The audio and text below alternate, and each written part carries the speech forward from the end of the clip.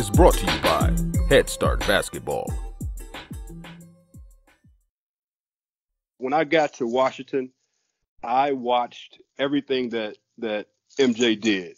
I mean, whether it was, walking in, into his locker, putting his stuff up, having a seat, to going into the training room, to, when he ate pregame, what time he arrived at the arena, what time, how much time he allowed himself to leave his apartment to arrive at the arena, to get his treatment, what time he went out to the court to warm up. These are all the things that I'm, just watching, and, just are locked inside of me, that I had that experience to watch, the greatest to ever do it, go through his process of being a professional basketball player. Larry Hughes has played for the Philadelphia 76ers, Golden State Warriors, Washington Wizards, Cleveland Cavaliers, Chicago Bulls, New York Knicks, Sacramento Kings, Charlotte Bobcats, and the Orlando Magic. He was drafted by Philadelphia in the first round of the 1998 NBA draft out of St. Louis University, where he was named Freshman of the Year. He was recognized as a versatile and athletic guard with strong defensive abilities, and was selected to the 2004-2005 NBA All-Defensive First Team as a member of the Wizards. He co-founded Basketball Training Systems in 2015 to fulfill his passion for teaching and developing basketball and life skills among the youth in St. Louis and other communities. Rick Campbell founded New Amsterdam Group, a private asset management firm which co-founded Basketball Training Systems with Larry Hughes. He has over 30 years of legal, investment banking, and wealth management experience. Prior to founding New Amsterdam, Rick was the president of a large multinational single-family office with operating companies in several countries. Rick started his career as a corporate finance lawyer, during which he was involved in several initial public offerings, mergers, acquisitions, project finance, and corporate development projects. For several years following his tenure as a corporate finance lawyer, Rick was involved in building and selling several companies in a variety of industries. If you have a chance to leave us a 5-star rating and review on your favorite podcast app, we would really appreciate it. Tell your friends in the coaching community about the show, and make sure you're subscribed so you never miss an episode. Check out hoopheadspod.com, where you can listen to every episode we've ever recorded and find out more about what drives our show. You're going to want to take plenty of notes as you listen to this episode with former NBA player Larry Hughes and his Basketball Training Systems business partner, Rick Campbell. Hello and welcome to the Hoopheads Podcast. It's Mike Klinzing here with my co-host Jason Sunkel. And tonight we are pleased to welcome a duo from Basketball Training Systems, Larry Hughes, former NBA player, and Rick Campbell. Guys, welcome to the podcast. Thank you. Thanks for having us. And we're excited to have you guys on, talk a little bit about, Larry, your career as an NBA player, and then also dive into all the great things that you guys have going with Basketball Training Systems. So we'll dive into that piece of it a little bit later. Right now, Larry, let's start by going back to when you were a kid and talk a little bit to us about how you got into the game of basketball when you were younger. Well, obviously it started in the schoolyard. It started in the playgrounds of just playing unorganized basketball, traveling, double dribble, all that good stuff, and just really having a good time with basketball, just getting a group of friends together and just playing basketball. Really a motivation to stay out of trouble, and stay with a group that's, instead of running the streets, we were on the playground. So that when I was 12, my mom got me into organized basketball, which, she actually took me to a gym that had some coaches, and it was actually at a church. And from there, all the skills pretty much transferred. I mean, playing on the playground, you use a lot of, juke moves and things of that nature. So the playground basketball actually transferred into, into the gym, into organized basketball. And at 12 years old, I took a liking to the game. I had some really good coaches, some educators starting out, principal, a school teacher, and a school security guy. They were my first coaches, and I think it's a blessing for me to have those guys be my first coaches, because I just accepted the game. I accepted the coaching. I loved the environment, and it was something that I wanted to continue to do. And I would show up, twice a week, and eventually I got better and better, and had the opportunity to play on some really good teams growing up, teams that traveled, to different parts of the country playing basketball, being in different environments. I'm an inner city kid, so I had the chance to just be around people that I didn't normally see, and understand how basketball kind of connects. I kind of learned that at a very young age, and just took the game and I ran with it because I enjoyed it. So while you were getting into organized basketball, were you still spending a lot of time playing playground basketball as well, in addition to the travel and some of the other opportunities that you got as a result of getting into organized hoops? Oh, for sure. The playground is really where you hone your skills. I mean, nowadays, we take the kids to the gyms and we organize their skill development and their work.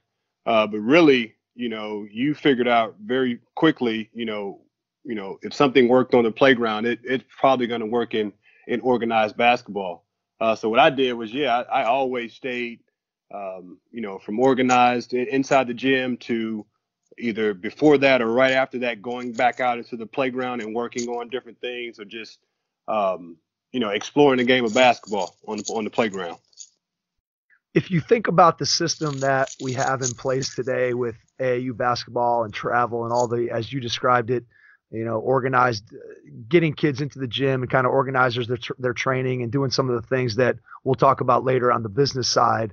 Mm-hmm. And you compare that to the way that you grew up, where, you were playing some organized basketball, you had an opportunity to travel with AAU and that type of thing, but yet you still spent a lot of time playing on the playground. Can you compare the pros and cons of the two systems in your mind and kind of think back to your time when you were 14, 15 years old and what it was like for you versus what it might be like for a 14 or 15-year-old in today's basketball world? And just talk a little bit about what you see as the positives and negatives of the two systems.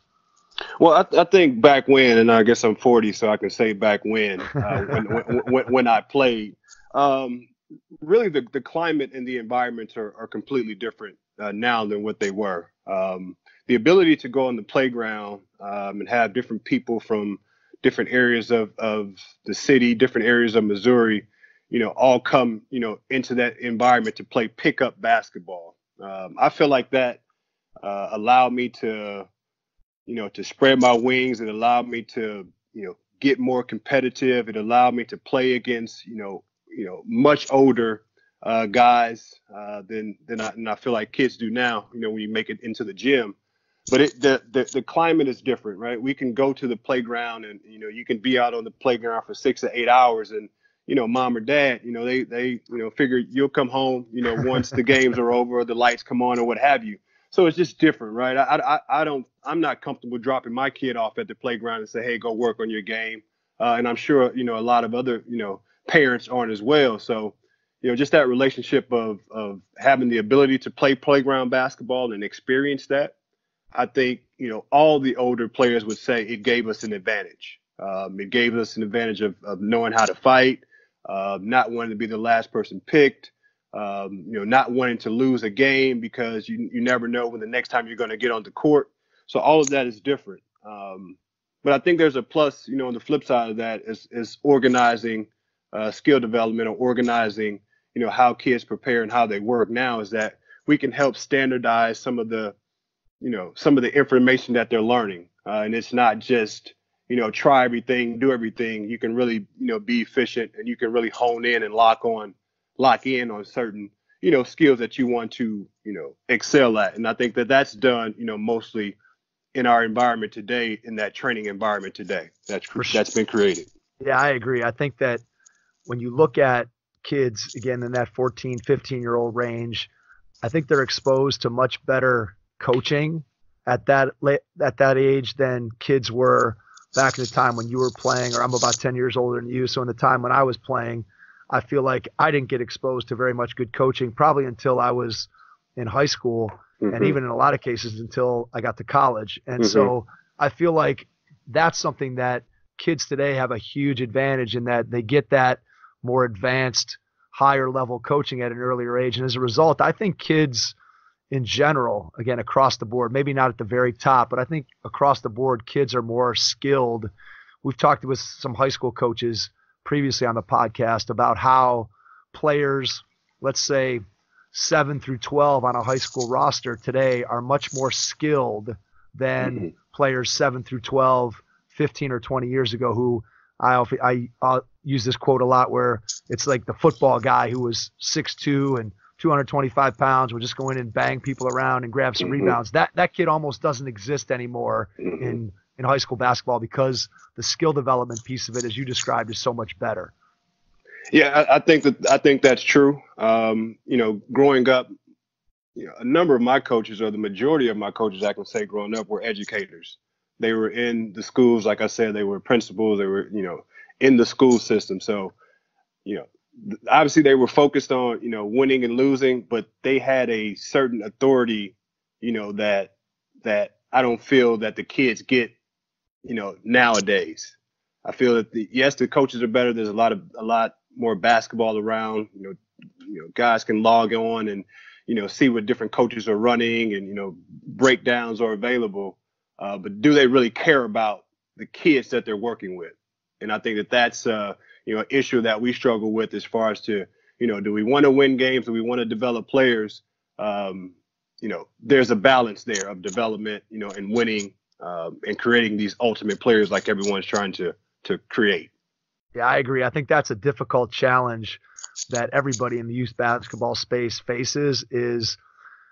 I think it always comes back to, for me, I look at it, Larry, as parent education, in the sense that most of the time what I see parents chasing is they'll chase winning records, and they're not necessarily chasing the development. They're not necessarily chasing the life lessons. They're not necessarily chasing the mentoring that you're describing, that you were able to get a part of when you were a young kid. And that's a thing that I think sometimes is frustrating for people who are trying to do a great job in youth basketball, is that parents just see the shiny one-loss records that people put out there, and they don't always see the entire picture of shaping the whole individual, especially when it comes to youth basketball. Do you see that where you guys are?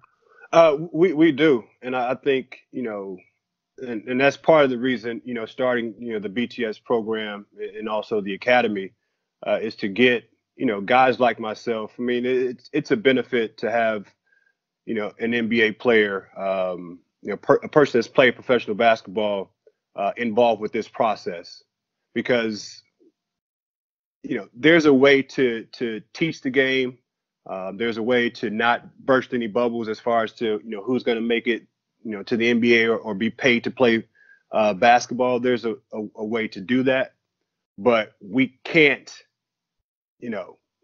forget the fact that the reason why we're here. And I think professional players, understand that there's a very fine line of if you're going to make it or not, and when we talk about life skills and character development, if you've been in that position, if you've kind of been there, done that, and know that ultimately that's what's going to push you further, that's what a general manager, that's what a coach, that's what a scout is really going to rely on, is your character and your integrity. If you're going to show up on time to practice, if you're going to, get into your playbook. I mean, all of those things matter.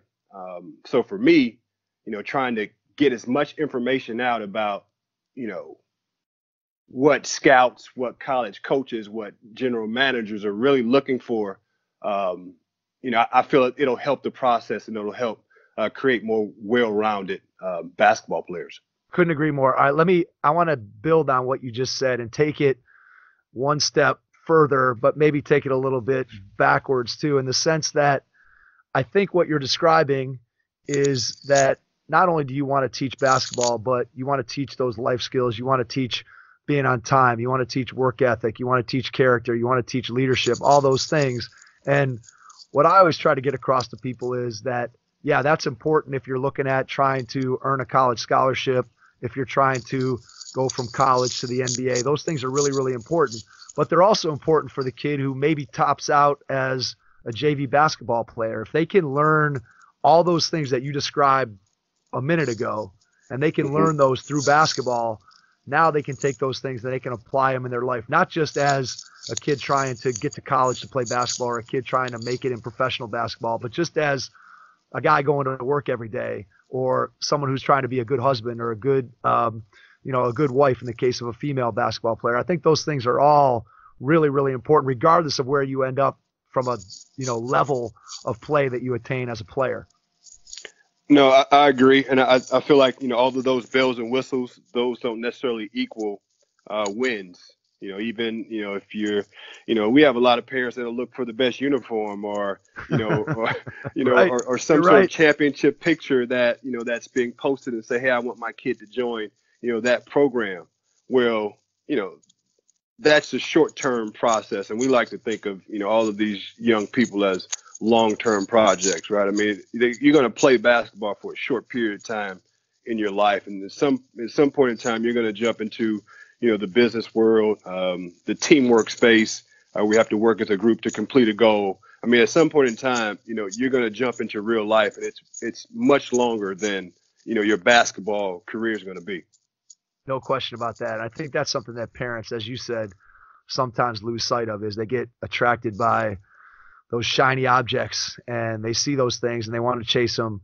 And that's where I think that if we can continue to educate parents about ultimately what's the mission of youth basketball, or what's the mission of our specific youth basketball program, then I think we're going to be better off. And we're going to attract the kind of people that are looking for the things that you're describing. We're not going to get every parent. We probably don't want every parent, every kid to be a part of what you guys are doing or what we're doing here.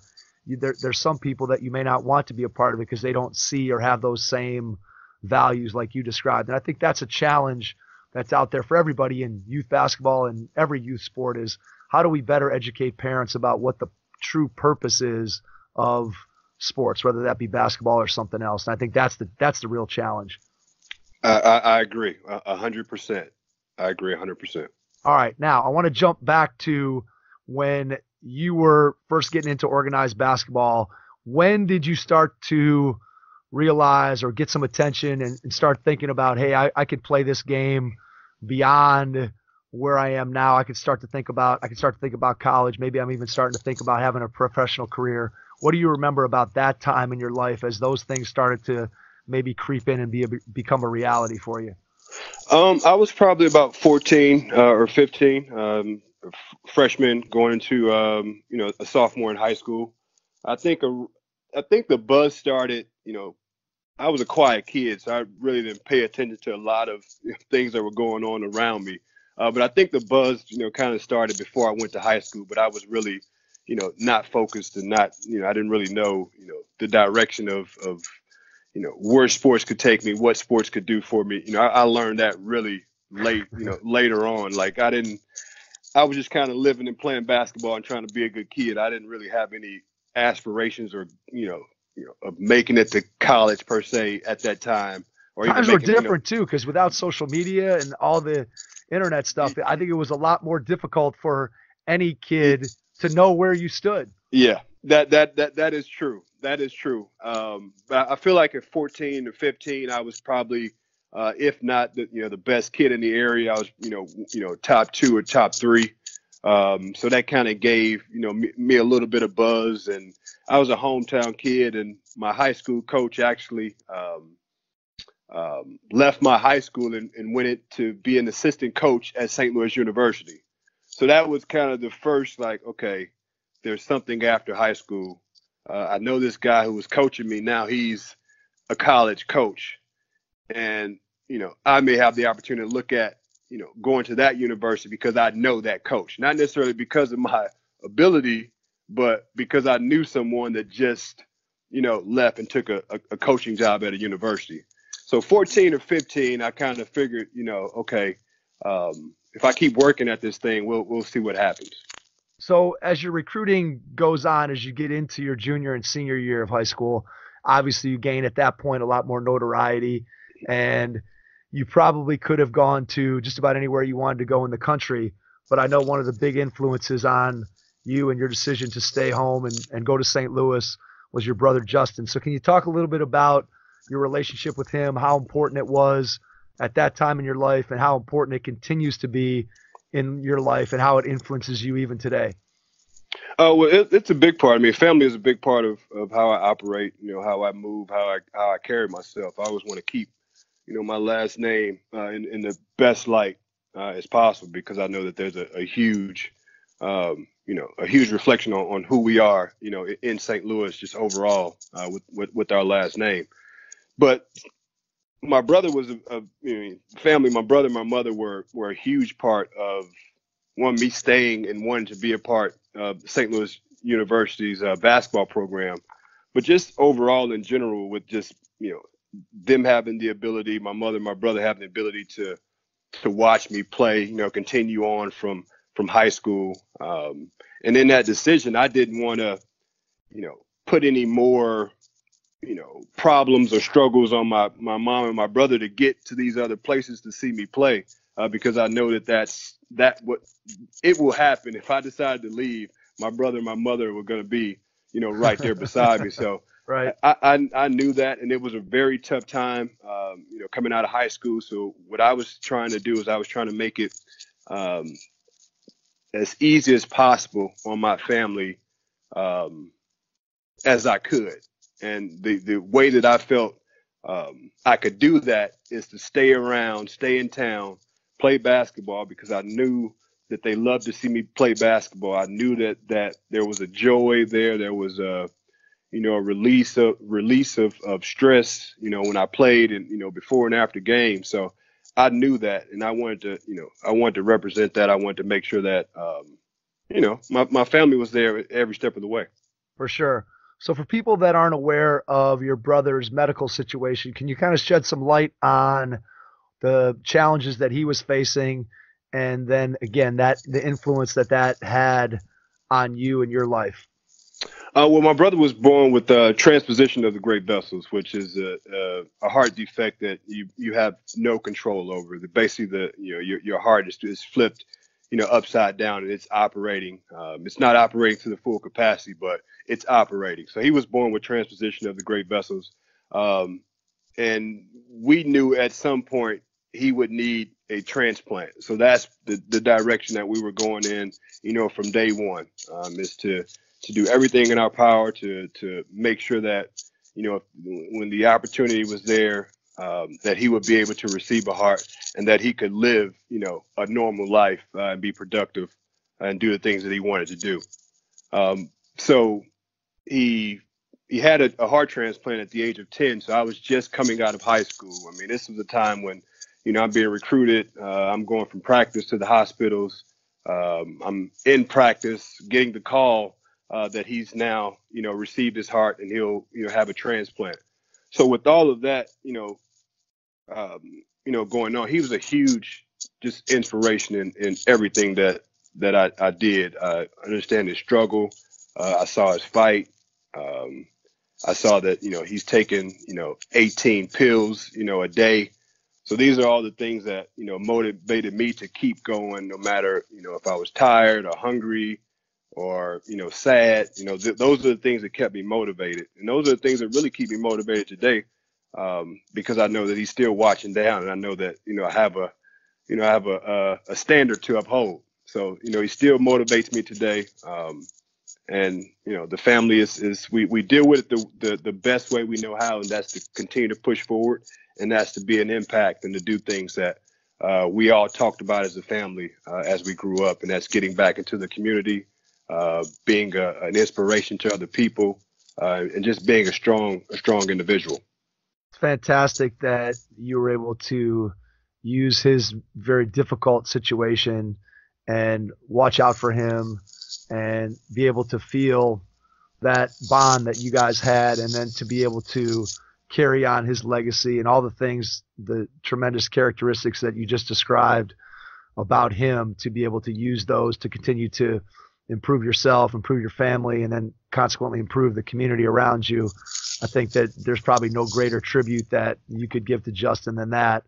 At the time when you were being recruited, did you feel a lot of pressure from outside people to go somewhere other than St. Louis, and that were people, I'm sure you were hearing a lot of times that St. Louis was below your talent level, and so were you hearing a lot of that? Were you feeling pressure from outside people to kind of try to get you? Obviously there was a lot of recruiting from the schools, but just outside influences that were saying, oh, come on, Larry, you can't go to St. Louis, you got to go somewhere bigger. Yeah, no, not really. I mean, my mother, she shut it down quick. Yeah, she shut everything down, and I was real, I was quiet, so I wasn't necessarily concerned with the big school or big name or this part of the country versus that part of the country. I just had one goal, is that to keep my mom and my little brother happy, have a chance to play basketball, and the outside noise was never really the outside noise, because my mom would always protect me, even to this day. I mean, a lot of people have to call her to get to me, and that's just how it's always been. Keep that in place. You got to keep that in place. Keep people on their toes. No doubt about that.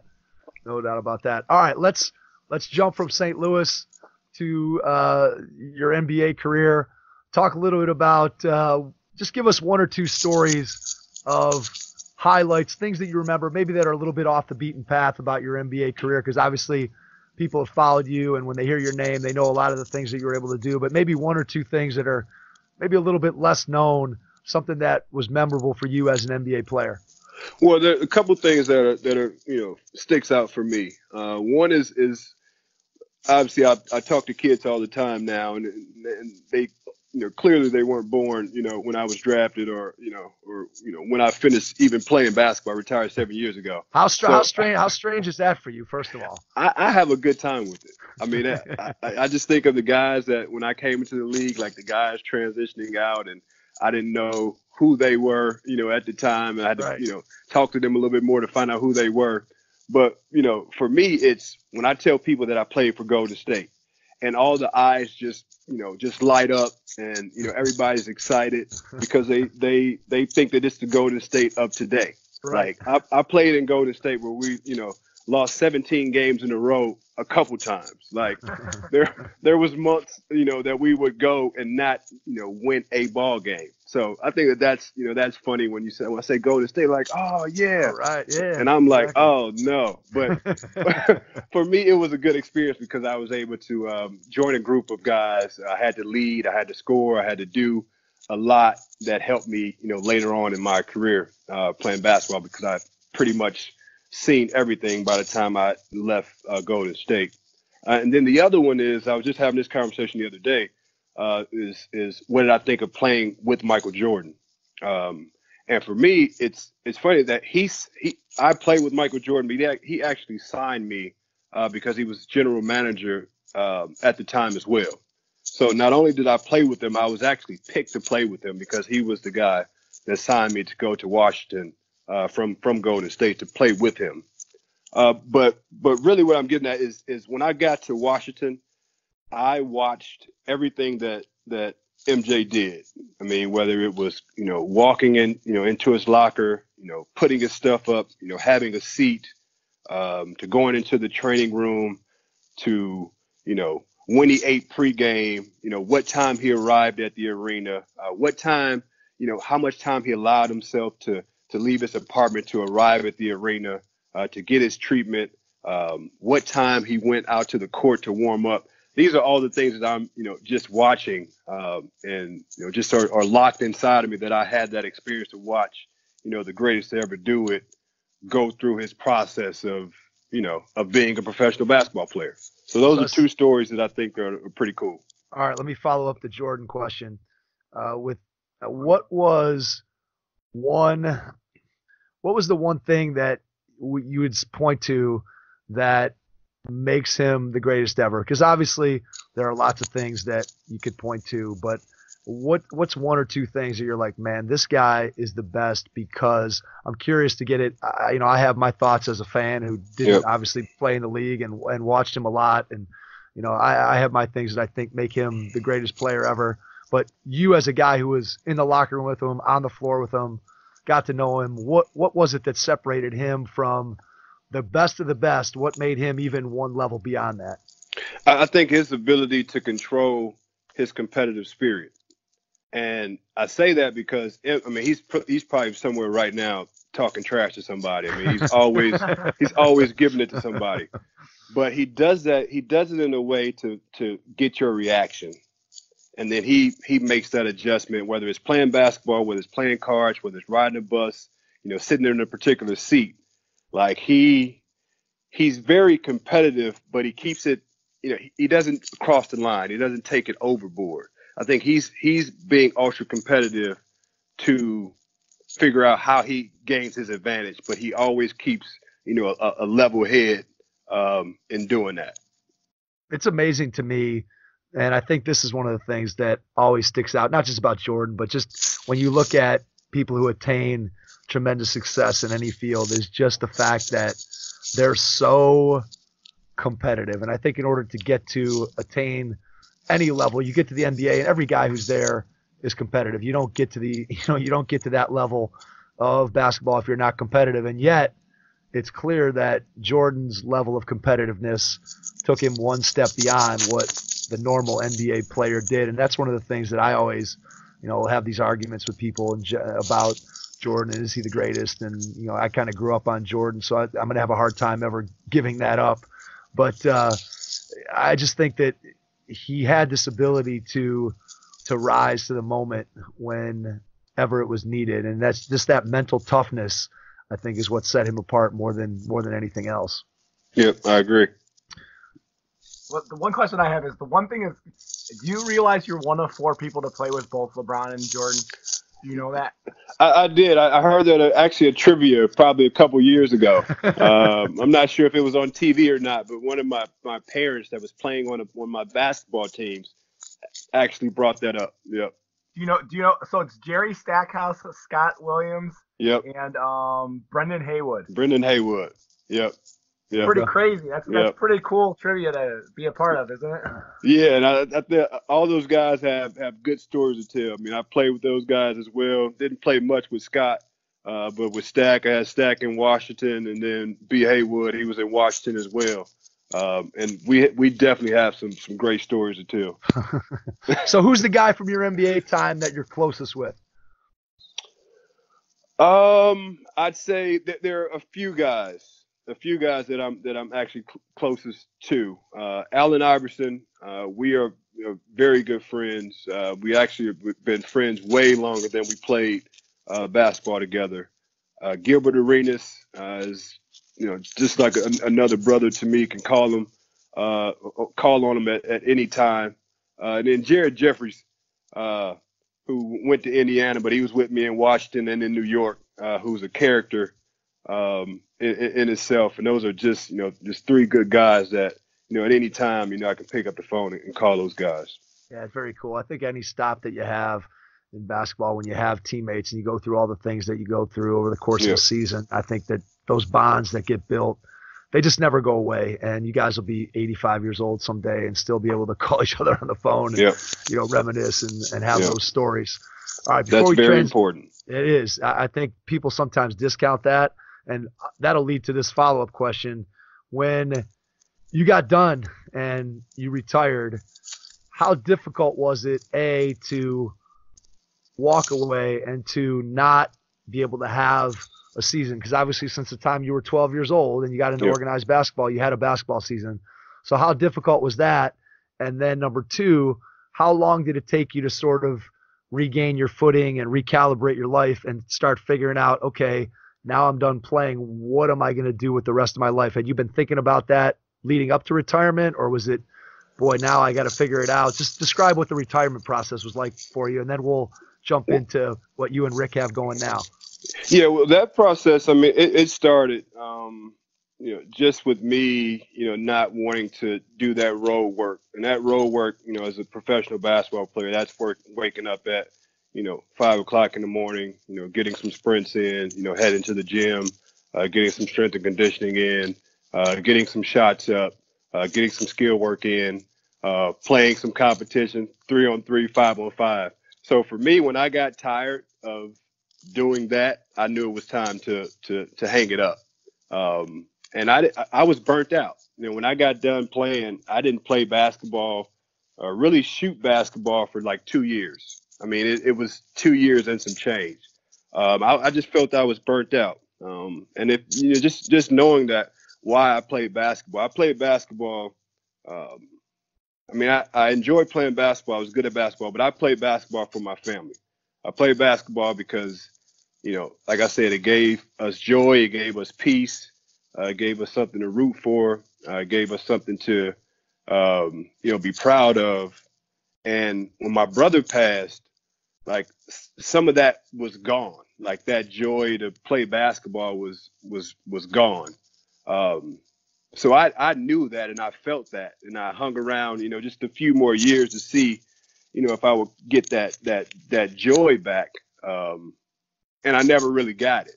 So I knew for me, like transitioning out of basketball, I knew it was time to do something else that I could, get those same feelings, but it wasn't, in playing basketball. And I realized as time went on, how much of an impact I could be with teaching the game and helping other people to develop, their skills. And that's that passion that replaced my playing day passion. So did you realize that right away after you retired that, you obviously didn't touch a ball and you weren't playing, but you kind of always have it in the back of your head that the way I'm going to give back, the way I'm going to use the game that was so good to me is to be able to go back and teach kids? Or did you kind of go a different route at first and then circle back to basketball? I fell into it. Definitely went a different route. I wanted to, move away from basketball. Went into business, doing women's fitness, which was related to obviously my background and how hard I had to work throughout my NBA career. But I wanted to change. I wanted something different. So I did go into business outside of basketball. But I have kids that play basketball. I have a daughter that's a junior at St. Louis University, and my son who's 15 now. So they were playing. They were being coached. They were in different programs around the area. And for me, as a professional player that understands the development process and how, you match fun up, you match skills up, and you match competition up, and you create this energy of kids wanting to play basketball and be successful at basketball. So I didn't see my kids getting that. I would go to practices and watch how the process was going, and it was just like we were just there. So I was a dad in the stands, and then a coach, said, "Hey, you're not doing anything. You're retired. Come on out here and teach this play." So I came out and I taught one play, and it ended up, turning into a basketball academy. There you go. So that's how, that's really how it happened.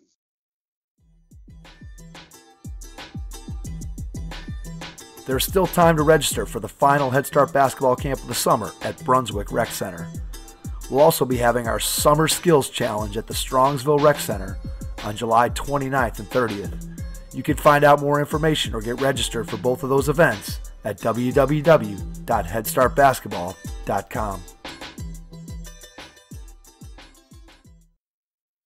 Well, this is a good point, Rick, to bring you in and give you a chance to talk a little bit about your background, and then we'll let you tell the story of how you and Larry got connected, and then from there we'll dive into what you guys have going today and get into a little bit more detail with that. Sure, sounds good. So, yeah, Larry and I met, I guess, probably 5 years ago. I started my career as a New York lawyer, doing mergers and acquisitions and public offerings, and a lot of finance work in the 80s, and then in the 90s, I pretty much decided that I didn't want to be a lawyer, working on an hourly wage for the rest of my. I mean, you make great money and it's fun, but I wanted to be an owner, not an advisor. So I jumped over to the business side, and had a fair amount of success building a number of businesses over the years. And generally, the model was you take a smaller business, you build it up to a medium-sized business, and then you sell it to a big business. So I did a lot of business sales of businesses that I owned. And Larry and I, I was advising other guys along the way, and a relationship that both Larry and I had in New York, young guy, introduced the two of us when he knew Larry had, an interest in building a business. And so we got to know each other. Larry, spent some time explaining to me, what I call the white space. in the world of opportunities, when you're looking at businesses, you say, okay, where can you build something where there's a real need?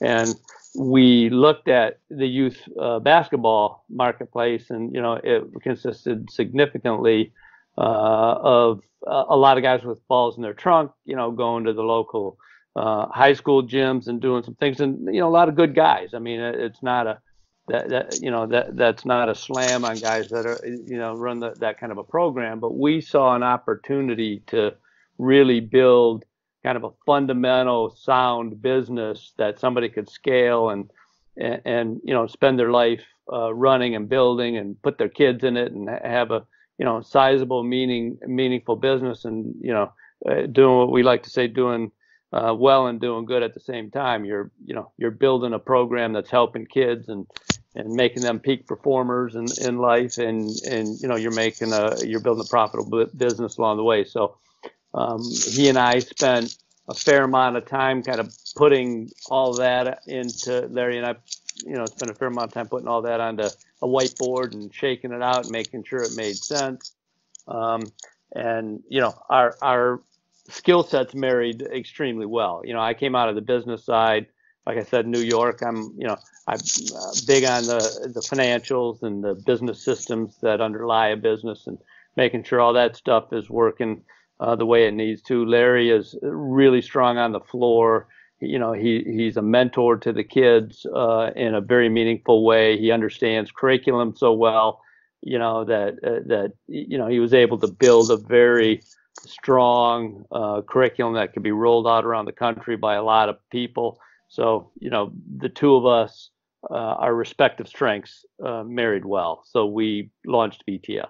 Okay, so when you guys started to come together and put together this idea of BTS, which one or the other come first? Did the basketball curriculum piece of it go into place first and then the business side, or did they happen concurrently, or did you kind of put together the business first? Explain to me the process of how you guys, again, combined your two strengths, what that process was for putting together the business itself from both a basketball and a business side.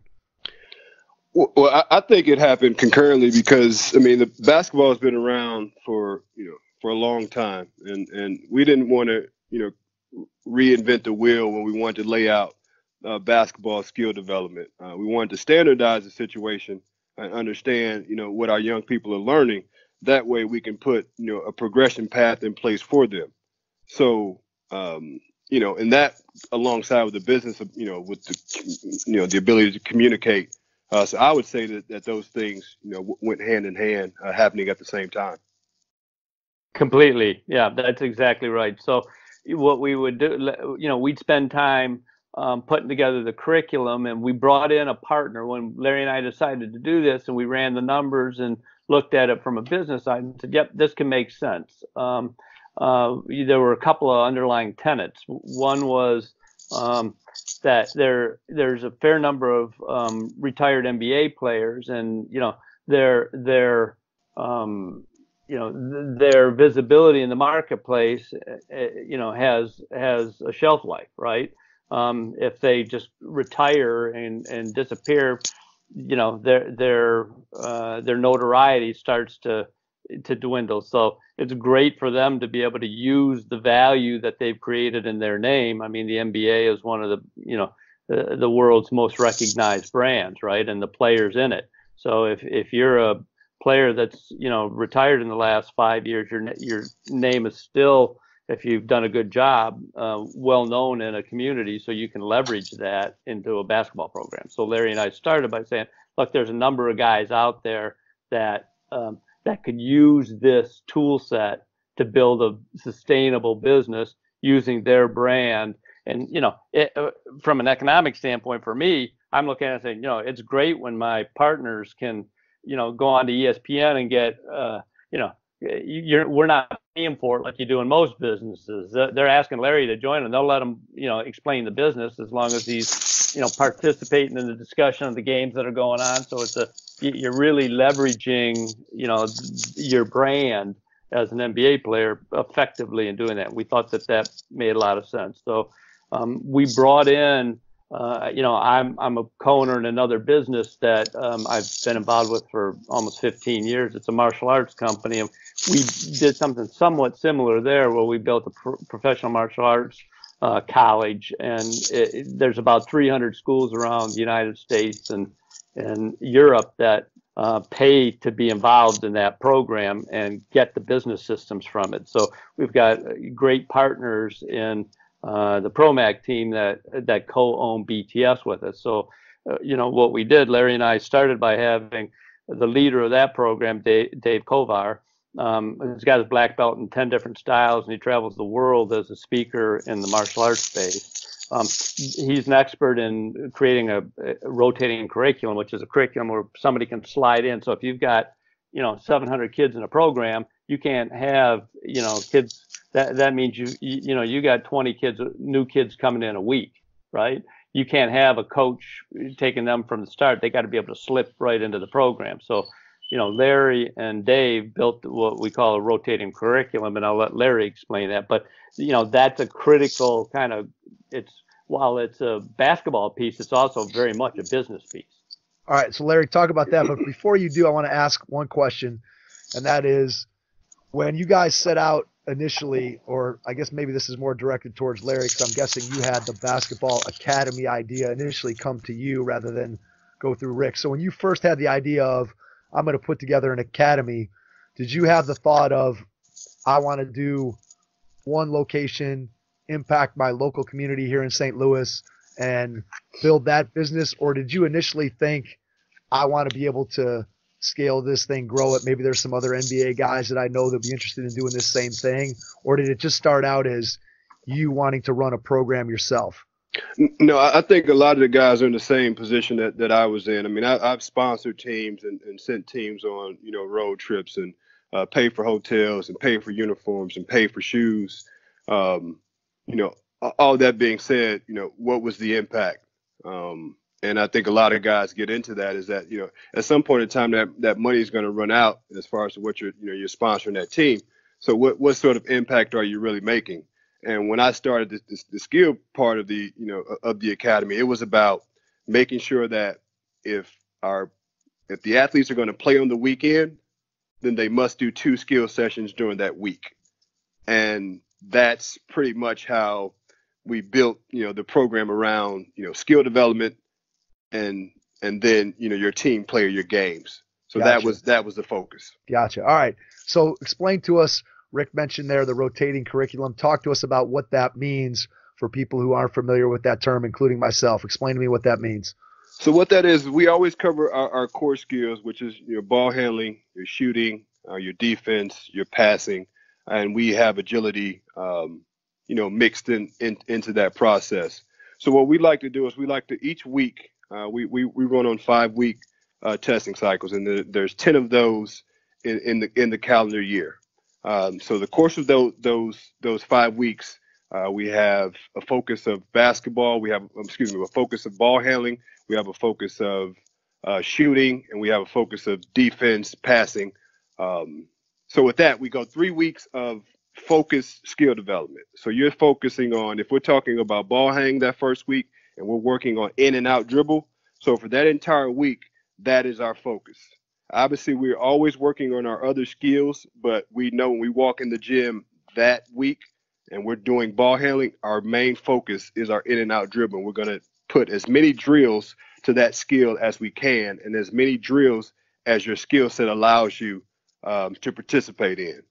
So the first week is your ball handling, your second week is your shooting, your third week is your passing. Your fourth week, we're going to review that information. So we're going to review that information, and what we're looking for if you have the understanding of that skill. So we understand that athletes at a different range of skill levels, body movement, some of them are still growing, some of them don't know, where their left foot is because they're growing so fast. So what we want to understand is do they understand that skill well enough to eventually master that skill? Do they understand that skill well enough to apply that skill? So in that fourth week, that's when we're going through review to make sure that those athletes understand that skill. And on our fifth week, we're testing on, those skills that we went through for those first 3 weeks and we're reviewing. After that, we're having those tests. So do those tests then allow a player to advance to the next level, or how does that work? So let's say, again, I'm sure you have kids of all different age ranges. So if I have a kid who's 9 and then I have another kid who's 13, how are you handling those different ages, those different skill levels? And then does the testing allow the kid to advance to a new skill level, or how do they move through the entire program? They do. So what that does, so we have a shirt progression, and we also have a star progression. So if you're that, just starting out in the academy and you go through your first 5 weeks, you understand all of those skills. You're in a white shirt, which is our starting academy shirt. So after that 5 weeks, you're able to complete those tasks, and you would get a star. Okay. So that next week, that next testing cycle, you again complete that cycle, you would get another star. And eventually, once you accumulate 4 stars, you're going to move to a different shirt color. So what that shirt color and what those stars do is it opens up your toolbox. So laid out in our curriculum, we have, how the different skills match up with the stars and also the shirts. So as you move up in shirt color, you now unlock, that 2-ball dribble. You now unlock, that between the legs, behind the back, inside out combo move. You now start to unlock those things as they grow within the program, as they grow from stars to shirts is how we look at it. All right, I get it. So that makes a lot of sense to me. As kids are going through and they're mastering the skills, you're testing them on those skills, and then that allows them to advance and continue to grow and improve as a player. So Rick, from your side of that, what does that look like from a business system point of view in terms of how do you handle registering, keeping track of, making sure that all that is running smoothly so that the coaches that are out on the floor can be in the best position to help those kids at the skill level where they're at, which is obviously the ultimate goal, is to meet the kids where they are, to help them advance beyond that point where they might be right at the moment and get to that next level. Yeah, so, Microsoft, we used to do a lot of Microsoft deals, and they have a well-known saying that you got to eat your own dog food.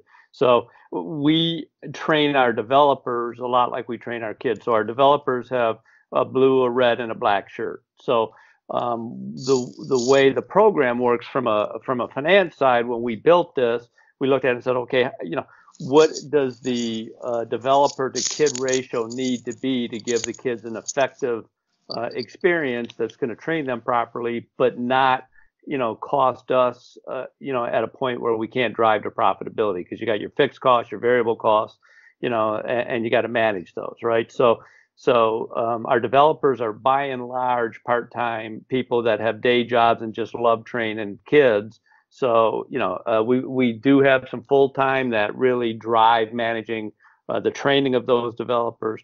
So as Larry mentioned, we've got shirt colors that you progress from a white shirt, no surprise, to a black shirt, along about a 3-year cycle. And we try to have a 1 to 10 developer to kid ratio.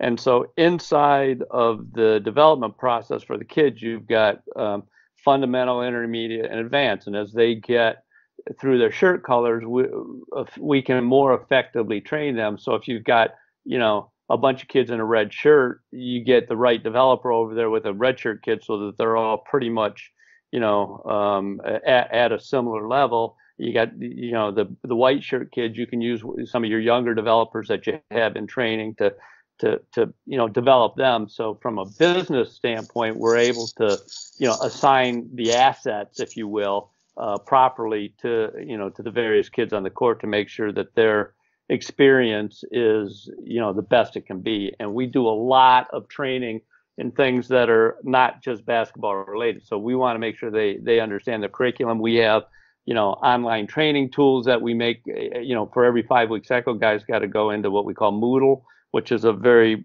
popular platform for, the education space, for online educational training, and review the tapes and the videos. And the videos are not just basketball videos, but they're things like praise, correct, praise, and smile and sweat and learning, and the way you interact with kids. We have the 3-touch rule, where we want to make sure that they use the kid's name and give them some advice at least, 3 times during a session so that there's the proper kind of interaction. So there's a lot that goes into making sure that the experience is a fabulous experience for those kids. Because at the end of the day, from a business standpoint, it's about retention.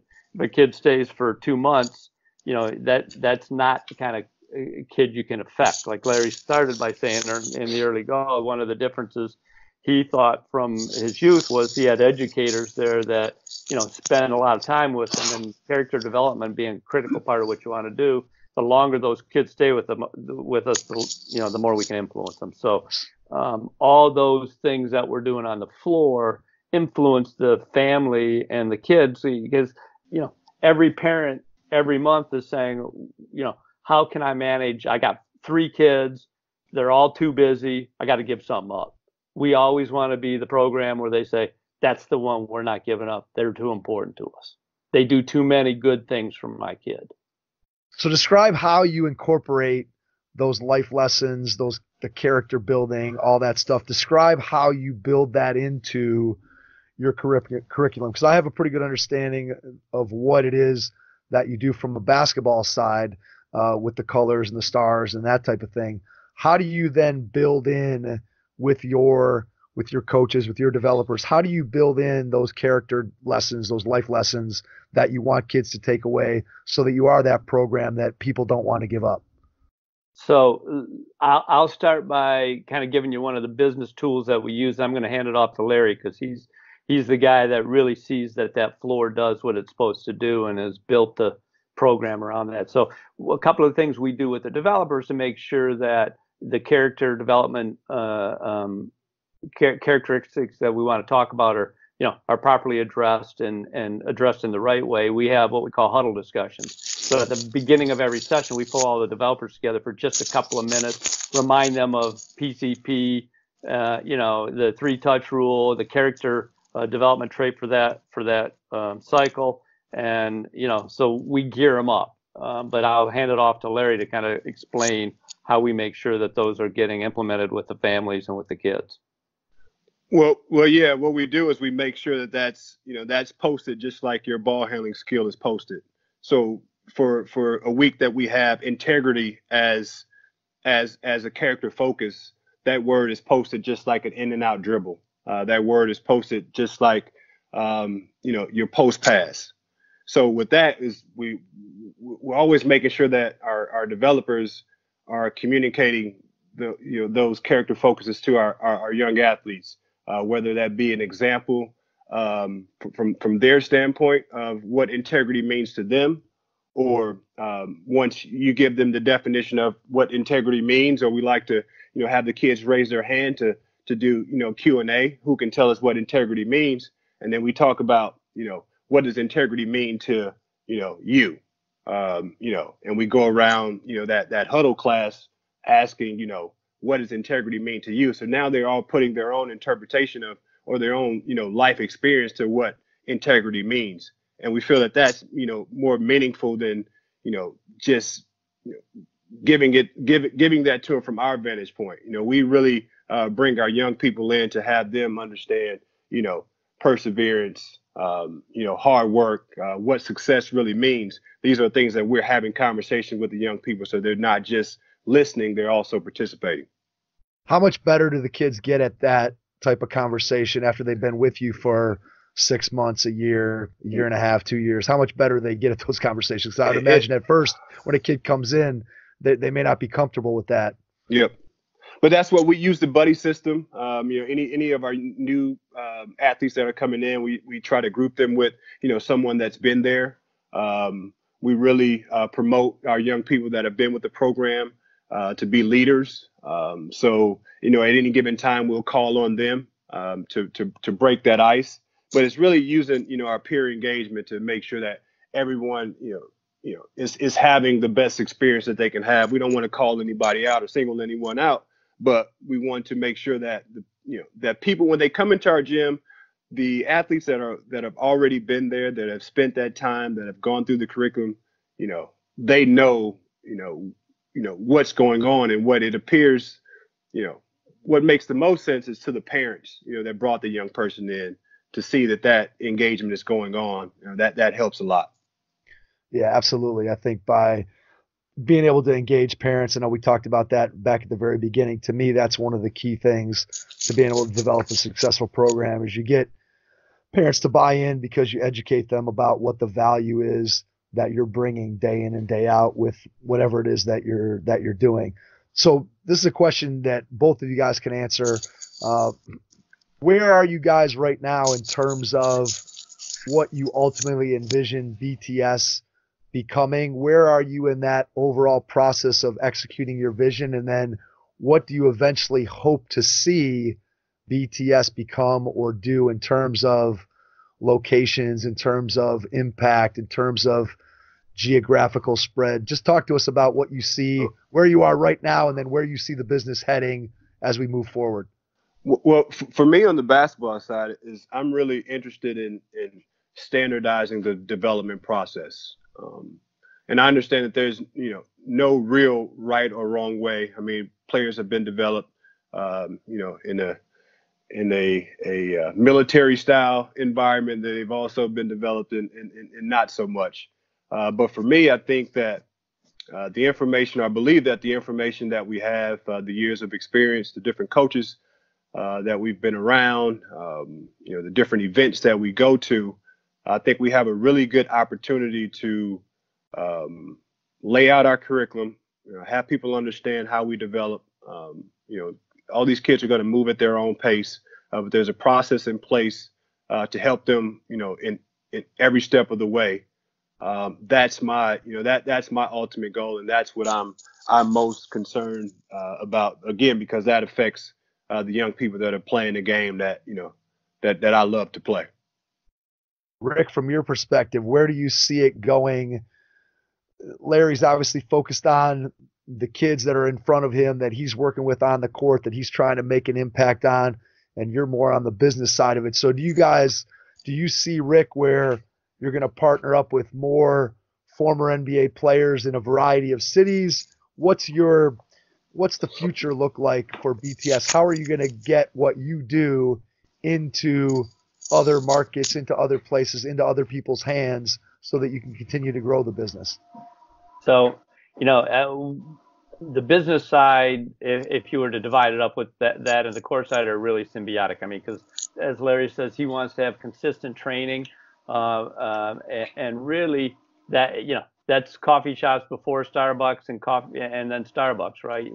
When you walk into Starbucks, you know what you're going to get, and it's a popular place because no matter which one you go to, you're going to get that same quality that you got someplace else. So those systems Larry talks about, from the underlying business systems to how you collect the money every month, to how you deliver the quality on the floor, to the style of the facility, to the things that you're providing. That consistency is required just from a business standpoint as well. So, they fit well together. If you can leverage that then with the brand of NBA players, that's a trajectory for the business that we're very excited by. So we got, Chris Paul's facility. We run in Winston-Salem with Chris's team. We've got 3 or 4 other NBA players who will remain unnamed right now that we're in active discussions with about signing them up in their territories. And the way BTS generally works is when we go into a territory with somebody, we'll be the exclusive for them. So we won't provide BTS services to anybody within a radius around their facility, so they know they've got our full-time attention. And with that, we've just launched, we just opened Larry's facility. We've been running this operation for 3 years until we got this facility up and run them, because it was about making sure we built the right facility at the right price, and with the right tools. And some of those tools in his facility are technology. So we're using technology in St. Louis with Larry's facility that are being used by several NBA teams in their training facilities. One is called Respect, and that is a shooting technology that tracks your ball shooting from location, arc, where it goes in the basket. We track all that. We have another company called Respects out of Israel, and they're with 9 NBA teams, and they'll be with 5 more before the end of this year.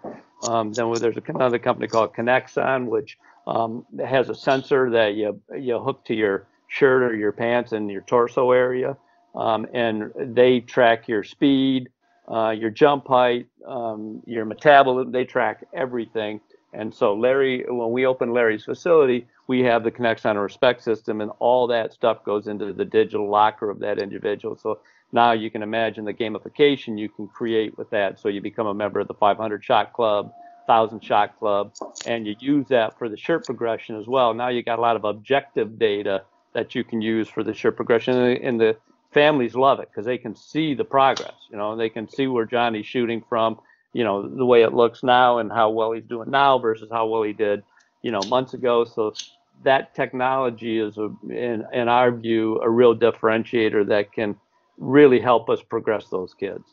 So you guys are kind of ahead of the curve when it comes to that technology piece, because there's a lot of great technology that the NBA and college teams are using that hasn't necessarily trickled down into the youth basketball space. How long, Rick, do you think it is before the technology piece becomes, right now I think it's, novelty is the wrong word, but what I mean by that is that people don't necessarily expect there to be technology associated with youth basketball. How long do you see, as a business guy kind of looking forward, how long do you see it being until that technology is not a novelty, but rather it's expected when I walk into a youth basketball program? If they don't have this technology, that's going to be the oddity, as opposed to now, I think it's probably the people that do have the technology that are the oddities. Yeah, well, it's like so many things, when it happens very fast. I like to equate it to, you're old enough to remember black and white TVs, maybe sure. Barely, but I remember well. Yeah, and then you went to color TV, and once you start watching a color TV, you kind of don't want to watch black and white TV anymore. And we're finding the same thing with the technology. Once you start tracking and seeing the progress and being able to look at all those details about what's happening in terms of your progress, to go play without it it's not nearly as much fun. Half the kids will take 3 times more shots now because they're trying to get a perfect 100 score. When your ball goes through the net just the right way in the respect system, you can get 100, and it's hard to get. And so they keep shooting, and so now it's not just making the basket, it's making the perfect basket.